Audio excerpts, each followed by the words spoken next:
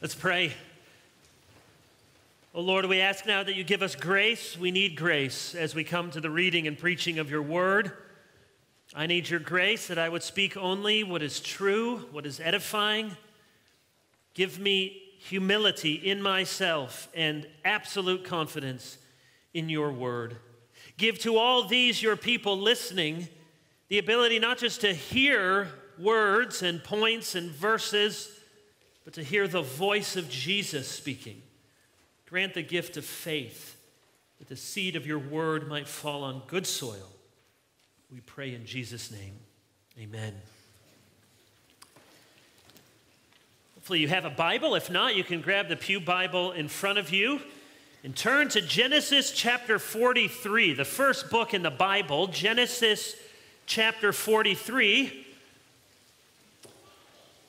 So we have, Lord willing, just a few more weeks in this series. We're going to take chapter 44 after Liam Gallagher is here next week, and then we'll combine some chapters over a few weeks and be done partway through June. And we've been in this book for 2 years, I think, on and off. Chapter 43, we're going to read the whole section, 34 verses, and I'll stop here and there and make a few comments so you can understand what's taking place. Now the famine was severe in the land, and when they had eaten the grain that they had brought from Egypt, their father said to them, "Go again, buy us a little food." But Judah said to him, "The man solemnly warned us, saying, 'You shall not see my face unless your brother is with you. If you will send our brother with us, we will go down and buy you food. But if you will not send him, we will not go down. For the man said to us, you shall not see my face unless your brother is with you.'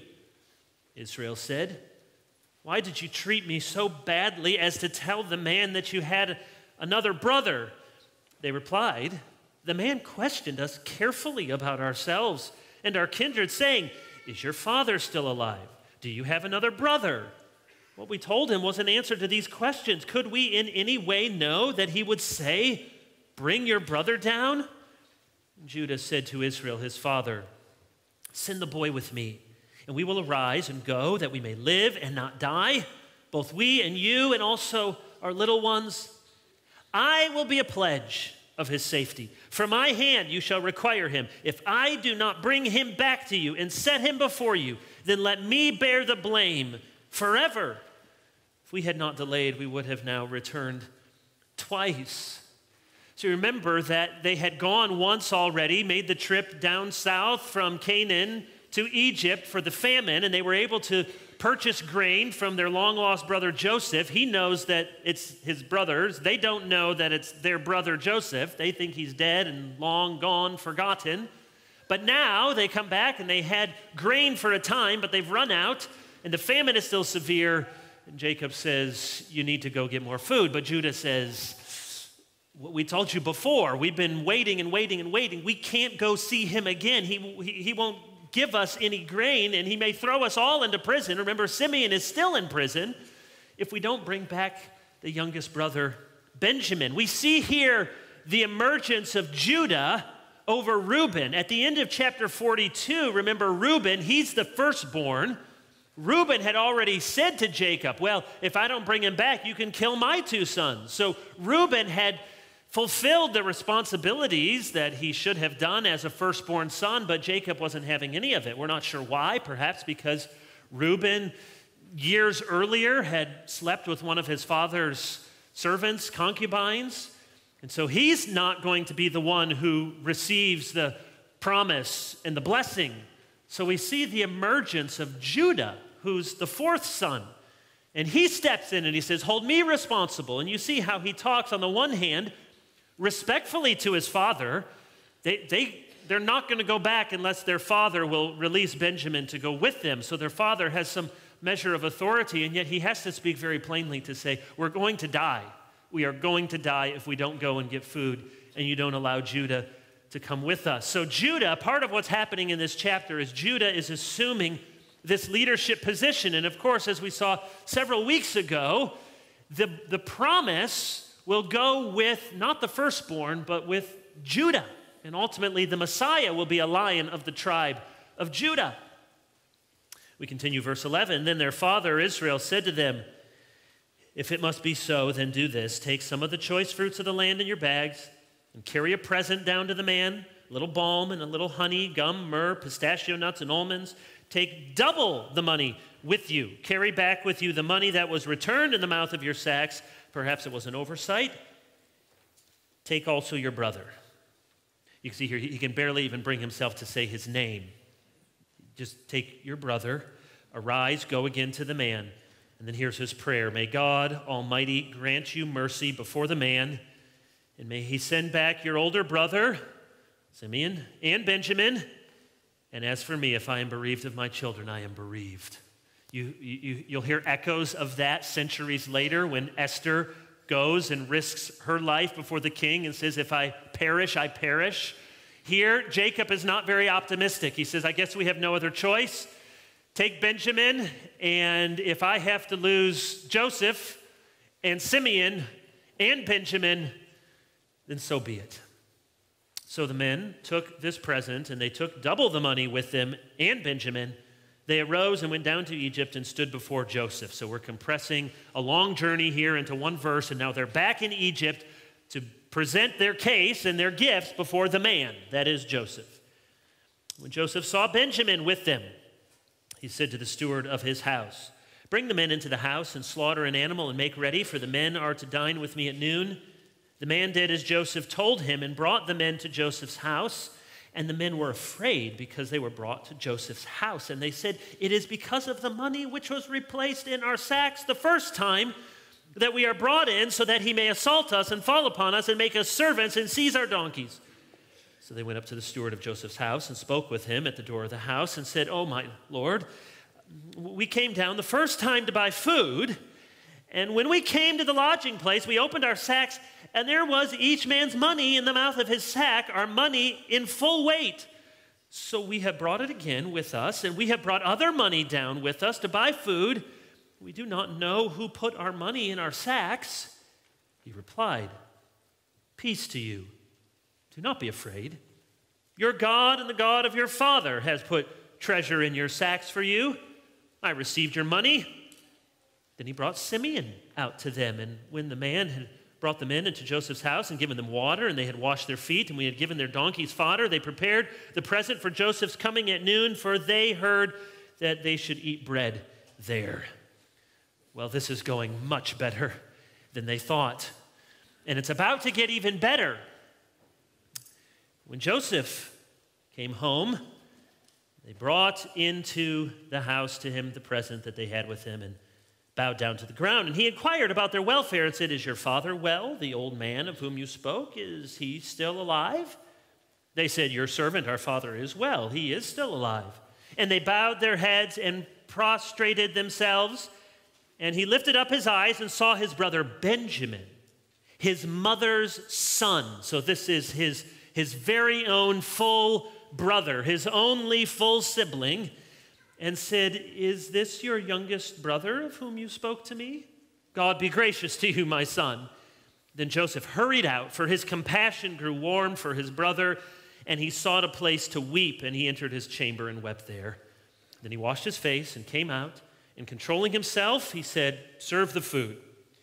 They served him by himself, and them by themselves, and the Egyptians who are with him by themselves, because the Egyptians could not eat with the Hebrews, for that is an abomination to the Egyptians. And they sat before him, the firstborn according to his birthright, and the youngest according to his youth, and the men looked at one another in amazement. Portions were taken to them from Joseph's table, but Benjamin's portion was 5 times as much as any of theirs. And they drank and were merry with him. There are many ways for family relationships to disintegrate, for family relationships to unravel, for families to be destroyed. There's obvious ways in which families encounter hardship among each other. Infidelity, someone has an affair, violence, abuse, addiction, anger. You can no doubt think of many others. But here's one less notorious, less criminal. You couldn't be prosecuted for this in a court of law, but no less deadly and dangerous sin that can lead to the disentangling and the disintegrating of a family. It's the sin of jealousy or envy. I know sometimes people distinguish between those two, and it is true. Envy is always a sin in the Bible. The Lord is called jealous sometimes. So there is a way, but I'm just using them in a very generic sense, interchangeably. When you want what someone else has, or you are pained by the thought that someone has what you don't have. Isn't it the case that families are often torn apart over time by jealousy? Think of Jesus' most famous parable, the parable of the prodigal son. Well, of course, that's about God's heart and desire to seek after that which is lost, but you realize it's also about jealousy. Because the prodigal went off, he squandered his inheritance, and he made a mess of his life, but he came back, and the father ran to him and was gracious to him and said, slaughter the fattened calf. We're having a great big party. We're having lobster bisque, I don't know, whatever fancy people eat. And it's going to be a great time. And the older brother is jealous. What do I get? I get PB&J over here. What do I have to do to get a party? He's jealous of his brother.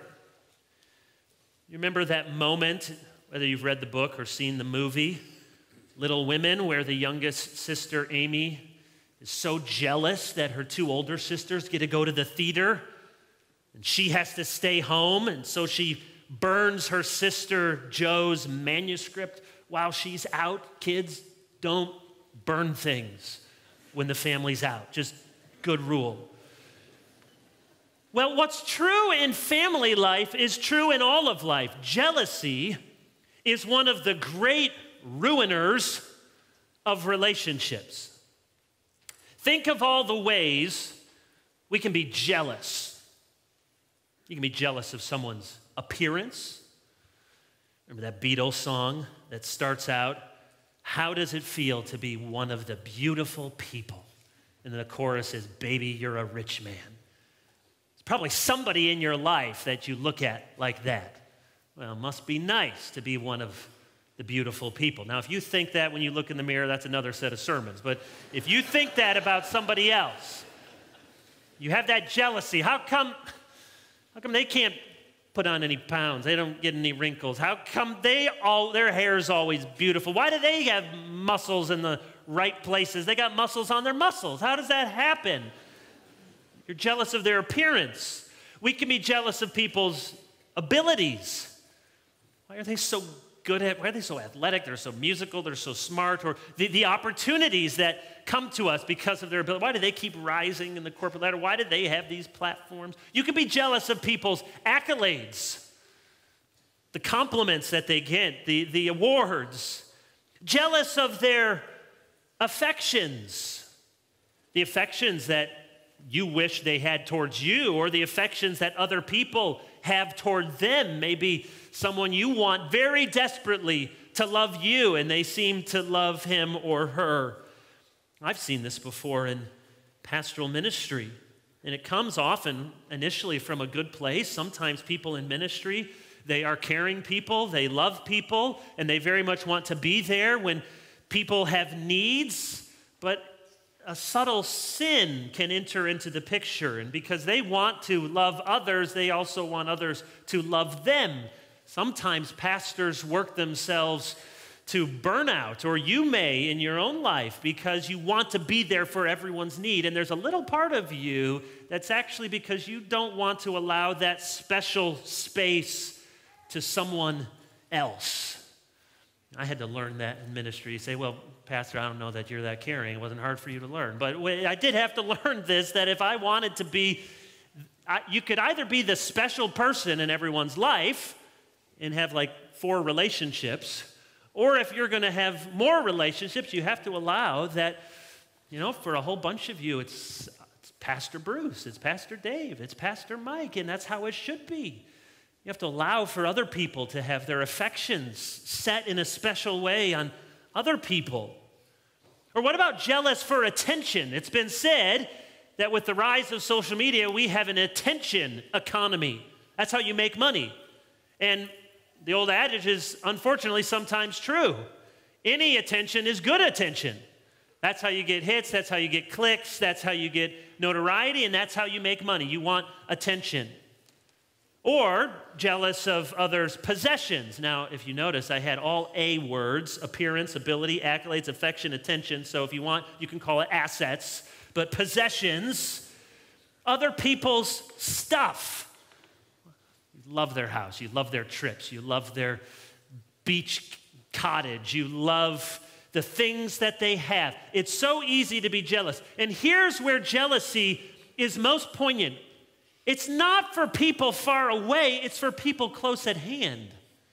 If you hear somebody else who you don't know, who got some promotion somewhere, okay, fine. It's when it's the people in your class, it's the people in your family, that's when it's very difficult. It's the people who are close by, who seem to be living life with you, but something seems to be going better for them. Incidentally, moms, this is one of the reasons I think it's so hard to be a mom.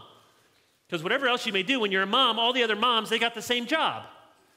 Man, imagine if you had to live your whole life around everyone else who had the exact same job that you did. You'd have that sense of rivalry and ambition, and how are you doing? And oh, it looks like your job, you're doing better. And well, moms can have that because everyone who's a mom has the mom job. There's bound to be that sense of jealousy, or the flip side, which is often feeling very unsure of yourself and feeling like, well, maybe everyone else is doing it better. Jealousy gets especially poignant when the benefits that someone else has seem to be unearned or unfair. You see, it's one thing if you see somebody who goes ahead and they get a great scholarship, they get a great job, and you know they've worked really, really hard. Oh, good for them. It's another thing when it seems to be sort of random or without effort. Or even worse, when it seems to be unfair. And you work very hard and they don't work hard. You're responsible, they're not. They're goofus, you're gallant. Remember those back in the 80s, the little highlight magazines, and they had the cartoons? Don't be like Goofus, be like gallant. Like any 6-year-old knew what those two words meant, but Goofus and gallant. And you feel like everyone else is getting something that they don't deserve. Someone is treated with favoritism. That's often the flip side of jealousy. It goes along with favoritism. Don't you feel this? Kids, students, young people, somebody gets more playing time on the team and you don't think they deserve it? Somebody gets a better grade in the class because it seems like they're a teacher's pet? Or adults, someone is moving ahead at work because they're a friend of a cousin, or they all went to Chapel Hill together, or wherever they went. Boy, that just doesn't seem fair. Well, that's jealousy. And it happens to all of us. It doesn't just happen, it's a sin in our lives. This is what chapter 43 is about. In fact, I want you to have your Bibles open because I want to show you that this is a major theme in the entire book of Genesis. The book of Genesis, we'll come back to this when we come to chapter 44 because there's another pattern that I want you to see in 2 weeks. But realize the story of Genesis, after the prologue, as it were, with creation and fall, the story of Genesis is framed by conflict between brothers. This is a book about blessing, promise, providence, all of that, and it's also a book about family. Brothers in conflict. Cain and Abel, chapter 4, and then here, chapter 37 through 50, Joseph and his brothers. The book is framed by conflict between brothers. And more than that, I want to show you that the sin of jealousy, often accompanied with favoritism, is a constant theme throughout Genesis. So you can jot these down if you like to take notes, or you can flip along with me just to see this. Cain and Abel, chapter 4, verse 5. But for Cain and his offering, the Lord had no regard. So Cain was very angry, and his face fell. There's a lot of things going on here, but at the very least, it's a sin of jealousy. Why is my brother's offering regarded and mine isn't? So Cain gets very angry. His face fell. So angry, so hurt, so jealous. The first homicide. He kills his brother. Look at chapter 13, verse 6. There's jealousy between Abraham's men and Lot's men. There's too many of them, and they have to decide where to go. Chapter 13, verse 6. So the land could not support both of them dwelling together, for the possessions were so great that they could not dwell together, and there was strife between the herdsmen of Abraham's livestock and the herdsmen of Lot's livestock. Implicit there, not explicit, but it's a sense of jealousy. Who has what? We're too big to be together. We need to find some separate place to live. More explicitly, turn to chapter 16, Sarah and Hagar. Verse 4. And Abram went into Hagar, and she conceived, and when she saw that she had conceived, she looked with contempt on her mistress. So this was Sarah's idea. Why don't you try to have a baby with our servant? And so it works, and as soon as it works, Hagar starts to pull herself up tall and say, well, it looks like who gets to have a baby around here? I do. And Sarah said to Abram, may the wrong done to me be on you. I gave my servant to your embrace, and when she saw that she had conceived, she looked on me with contempt. Abraham said to Sarah, behold, your servant is in your power. Do to her as you please. Then Sarah dealt harshly with her. It's jealousy. I got a baby. Ha ha. You shouldn't treat me that way. I'll treat you harshly. You leave. It affects the Holy Family throughout the rest of their lives. Turn to chapter 21. Again, this same jealousy is now playing out with Ishmael and Isaac. So Ishmael is the child born to Hagar. Years later, as Ishmael's a teenager, now Sarah finally has Isaac. We read in chapter 21, verse 8, the child grew and was weaned, and Abraham made a great feast on the day that Isaac was weaned. But Sarah saw the son of Hagar, the Egyptian, whom she had borne to Abraham, laughing.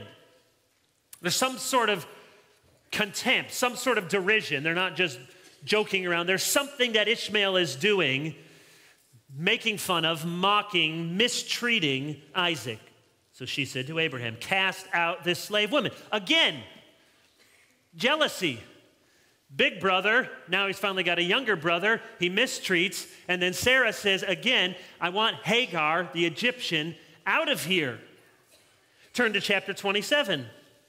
There's jealousy between Isaac and Rebekah. Now, not jealousy toward each other, but as the favoritism plays out with their favorite sons. So we see in chapter 27, 1 through 13, I won't take the time to read it. You may remember that Isaac's favorite son, he likes Esau because he brings him the food that he likes. Where Rebekah's favorite son is Jacob. And so Rebekah, verse 8, conspires with Jacob this plan to deceive her husband, their father, Isaac, and trick Esau out of the blessing because of that favoritism.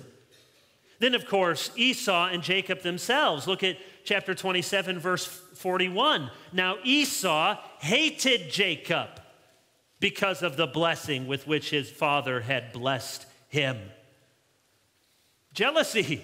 How dare you, my conniving little brother? You stole this blessing from me, and I hate you, and I'll kill you for it. Of course, over many chapters, we see the jealousy play out between Rachel and Leah, the two wives of Jacob. Look at chapter 29, verse 30. So Jacob went into Rachel also. Remember, Rachel was the one he loved, and their father Laban tricked Jacob so that he also married Leah, whom he didn't love, and he worked some more, and now he has two wives. And it says he went into Rachel also, and he loved Rachel more than Leah. The favoritism that Jacob has toward his wives will spin out for the rest of their lives in jealousy back and forth between Rachel and Leah. So you see in verses 31 through 34, Leah has children. The Lord opens her womb. Rachel envies. Look at chapter 30, verse 1. When Rachel saw that she bore Jacob no children, she envied her sister. And then verse 8, Rachel said, with mighty wrestlings have I wrestled with my sister and have prevailed. So she called his name Naphtali. When Leah saw that she had ceased bearing, so now they're back and forth. Because Rachel has this plan, I'll have some children, but she does it initially with her maidservant. So Leah, she stopped having kids. She says, okay, anything you can do, I can do better. All right, Jacob, I want you to take my maidservant. I will prevail. Leah responds. Back and forth they go, moved by jealousy over one another. And Leah is jealous for what Rachel has, namely a husband who loves her. And Rachel is jealous for what Leah has, namely children. And it tears the family apart. Jacob and Laban, look at chapter 31. Jacob heard that the sons of Laban were saying, Jacob has taken all that was our father's, and from what was our father's he has gained all this wealth. And Jacob saw that Laban did not regard him with favor as before. So there's jealousy there. The descendants of Laban say, look, this man, this interloper from outside our realm has come in and he's married our family, and now he's getting wealth. And so they go back and forth. Who can out-trick and out-deceive the other? And then finally, in chapter 37, coming back to the Joseph story, we know that Joseph, how did he get into this predicament? It was because of family jealousy. Chapter 37, verse 11, and his brothers were jealous of him. And one more occasion, perhaps, is to look at Jacob's favoritism once again as he so blatantly favors Benjamin over Simeon. Did you notice in chapter 43, as the famine continues, who's still in Egypt? They had to leave Simeon in prison in Egypt. It'd almost be comical if it wasn't so tragic. Jacob, what are you waiting for? Don't you care anything about Simeon? He's languishing in prison. And if we don't go back, we can't get him. But all Jacob can think about is, well, I'd rather give up Simeon than risk losing Benjamin. So by my count, and you could come up with a different count, but 10 different relationships marred by jealousy and or favoritism in the book of Genesis. Cain and Abel, Abram's men, Lot's men, Sarah, Hagar, Ishmael, Isaac, Isaac, Rebekah, Esau, Jacob, Rachel, Leah, Jacob, Laban, Joseph and his brothers, Simeon and Benjamin. These 10 times we have God's people torn apart because they are jealous for what someone else near to them has, or someone else has shown favoritism, given them what they don't deserve. Which brings us to chapter 43. This chapter provides resolution to this book-long theme of jealousy. Because here there is one more test. And here it seems that God's family, this chosen family, actually passes the test. Let me show you what I mean. So go back to chapter 43. You see they bring a present. And this was very in keeping with the ancient Near East. You come to a ruler like this, you're going to bring a present. Not only do they bring the money that was returned to them and new money to buy new grain, they also bring a present of the fruits of the land. So back in Canaan, they have some produce. What they don't have is grain. They bring a present, chapter 43, verse 11, balm, honey, gum, myrrh, pistachio nuts, almonds. The merchandise carried by the Ishmaelite caravan in chapter 37 is very similar. It lists gum, balm, and myrrh. In fact, that spice and that myrrh are only mentioned twice in the Old Testament, in chapter 37 and in chapter 43. It's a deliberate connection. The brothers don't know it, but I think Joseph might have known it. When he receives the present, the very same spices and ointments that were there on the camels and the Ishmaelite traders bringing him down to Egypt 20 years ago. It must have dawned on him, how ironic. I've seen these gifts before, We've come full circle. And indeed they have. And Joseph is going to put them to the test. Did you notice in verse 33? It seems strange at first until you realize what's going on. They sat before him, the firstborn according to his birthright, and the youngest according to his youth. In other words, Joseph sits the 11 brothers exactly according to their birth order. Now remember, they're youngish to middle-aged men by now. Joseph is likely 37, Benjamin maybe 35. That means the other brothers are in their 40s or 50s. It's not so easy to just tell everyone apart when you're middle-aged. No, there's nothing wrong with being middle-aged, I've come to realize. So they look around, verse 37, at one another in amazement. You know, they don't say anything, they just look. Well, how did he know this? What sort of divine intervention? What are the odds of getting 11 brothers exactly in birth order? I can't get my 9 kids in birth order. He doesn't even know us. He's just met us. How does he line us up? They must have been thinking. I don't know if he made nameplates or he just said, Reuben, and just went down the line. And with each successive brother, they looked. Surely, no, he got it again. He got it again. Right in order. And then, already getting them to think. He wants them to think, who is this man? And maybe he wants them to scratch their heads and say, I wonder if he's going to notice that we said there were 12 and there's only 11. Is he going to ask more questions about the one who's missing, the one whose name we've never mentioned? Is he going to say something here? And then Benjamin is given 5 times the portion of everyone else. So some people say, well, this is Joseph so overcome with emotion that he just piles on the food for Benjamin. And that could be, but I think there's more to it than that. This is a part of his test. Remember, back in chapter 42, verse 15, by this you shall be tested. Joseph explicitly said when he first encountered the brothers, I am putting you to the test to see, are you spies? Now, Joseph knew they weren't really spies, but what he wants to test is, are you honest men? Because last I saw you 20 years ago, you were not honest men when you sold me and left me off for dead. And do you see what Joseph is doing here?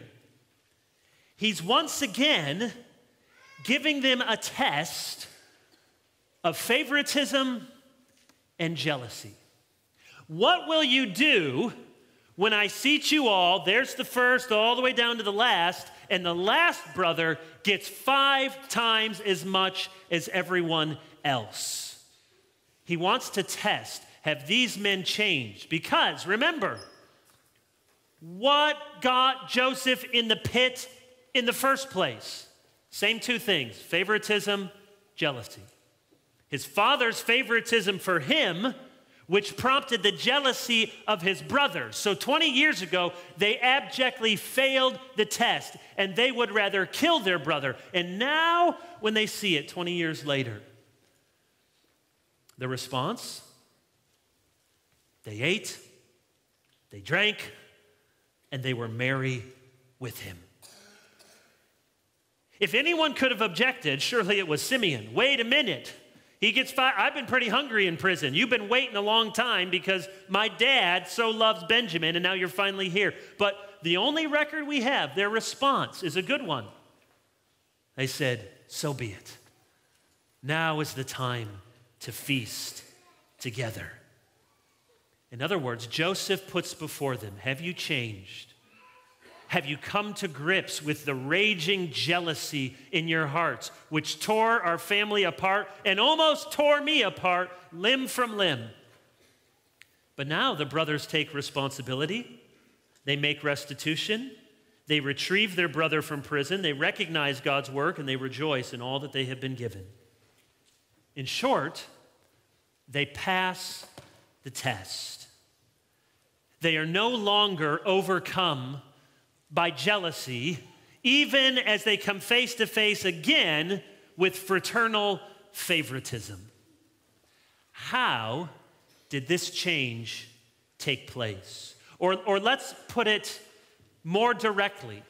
For you, whether you're 5 years old in this room, because kids, you struggle a lot with jealousy, or whether you're 50, because you know what, adults, we struggle a lot with jealousy. How do you overcome this temptation to jealousy? Well, the answer is found in this text, and it's as simple to understand as it is hard to put into practice. The answer in one word: grace. Now, you were all like, oh, I wanted a secret. I could have guessed grace, but simple to understand, hard to put into practice. Let me show you grace in this passage. Because very deliberately, grace is the theme of our song, and grace is the theme of this passage. It shows up 3 times deliberately. Look at verse 14. When they head off to Egypt, Jacob prays, "May God Almighty grant you mercy." He prays for grace. Then in verse 23, before they encounter Joseph again, remember they meet the steward. So Joseph is such a high-ranking official, he has other people to care for him. This is likely the same steward who had instructions with the sacks and the money earlier, this trusted man. And when the brothers are panicking, hey, look, we brought back the money and double. We don't know what happened. We gave you the money. Somehow it ended up in our sacks. Look at what the steward says in verse 23. Peace. All right. In the Hebrew, it says chillax. All right. All right, relax here. Don't be afraid. Your God and the God of your father put treasure in your sacks for you. I received your money. He didn't. But he says, as far as I'm concerned, you don't owe us anything. Your debts are paid. I've already received your payment. He spoke of God's mercy. Jacob prayed, "May God Almighty grant you mercy." The steward says, your God and the God of your father, he already paid it forward. I don't need any more payment from you. And then there's a third occasion, and it's with Joseph. Down in verse 29, he lifted up his eyes. He saw his brother Benjamin, his mother's son, and said, "Is this your youngest brother of whom you spoke to me? God be gracious to you, my son." A deliberate answer to his own father's prayer. The father prayed, Jacob prayed in verse 14, "May God grant you mercy before the man." And now the man says, "God be merciful to you." His compassion boiled over. You could translate. The only other place in the Old Testament this expression is used is that story where Solomon is showing his wisdom with the 2 moms who are fighting over the one child. And he says, well, we'll just split the child in half. And the mom whose child it really was says that her compassion boiled over. It's the only other time this expression is here. He is absolutely overcome with his love for his brother. Mercy, mercy, mercy. So here's the lesson that the brothers were meant to see. Yes, Benjamin got more than you, 5 times as much. Joseph gave to Benjamin 5 times as much food. Benjamin got more than he deserved. But here's the lesson.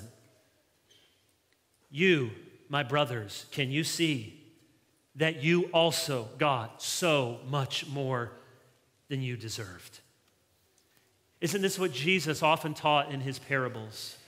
Think of Matthew 18, the parable of the unmerciful servant who's forgiven a few $1,000s, and then when he's forgiven millions and millions of dollars, and then when his servant owes him a couple $1,000s, he throws him into prison. Don't you realize how much you have been given? Or even more explicitly, you think of the parable of the laborers in the vineyard. And the man brings out the people, and some of them come at the first hour, and they have to work 12 hours all through the heat of the day.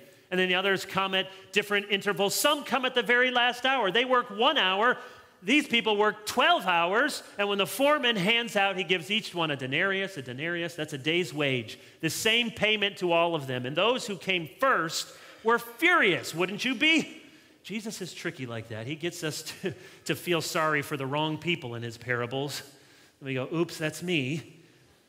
Because we want to cry out to the foreman and to the owner of the vineyard, one of the first things you learn as a child.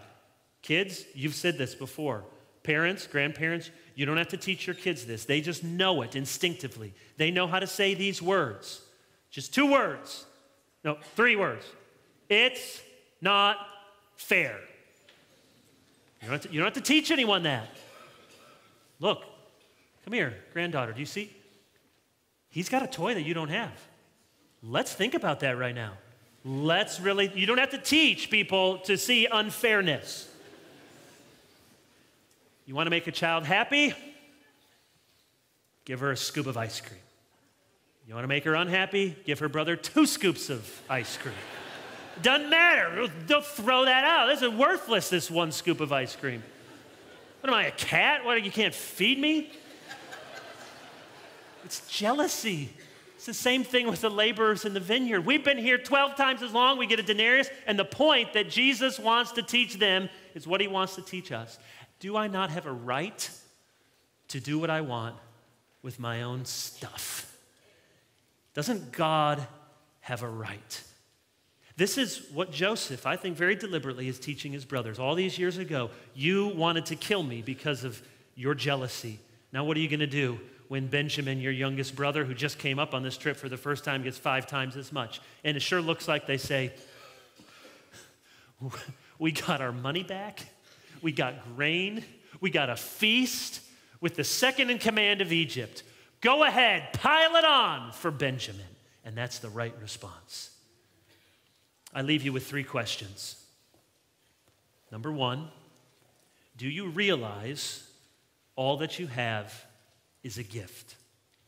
You got clothes? Yes, 100%. Good, thank you. You got stuff. We got a lot of stuff, most of us here in South Charlotte, a lot of stuff. It's a gift. Yeah, you worked hard, you went to school, you did. It is a gift from God's hand. You think there's people in the world who have less? Yeah, just about everyone. You think they're all worse people? No. It's a gift. Do you realize everything you have is a gift? Second question, can you rest content in the gifts he's given to others? That's actually harder. First part, yeah, good reminder. Yes, thank you, God. I got a lot of good things. Amen. I praise you. What if someone else has more? Can you rest content in the good gifts he's given to others? And then the third question, which gets to the heart. So, do you realize all you have is a gift? Can you rest content in the gifts given to others? And third, will you rejoice in the God of sovereign mercy? That God apportions his gifts as he sees fit. As soon as you cast an eye over at the Benjamins in your life with 5 times as much as you think they deserve, God's going to remind you the hard way that you got a whole lot of stuff you don't deserve. Can you and I rejoice in the God of sovereign mercy? The sin of jealousy is rooted in deficient theology. When we're jealous, it's not just a character flaw, personality quirk. It means we do not understand who God is. He's a gracious God. He's a generous God. Supremely so in Jesus Christ, forgiving us our sins when none of us deserved it, promising us eternal life, giving us an inheritance above and beyond anything we could ask or imagine. You think you don't have it good? You think God hasn't been gracious to you? As he's generous to you, let him be as generous as he wants with everyone else. Let's pray. Our Father in heaven, we give thanks for your word. We pray that you would give to us a mind and a heart to rejoice in your sovereign mercy. We pray in Jesus' name. Amen.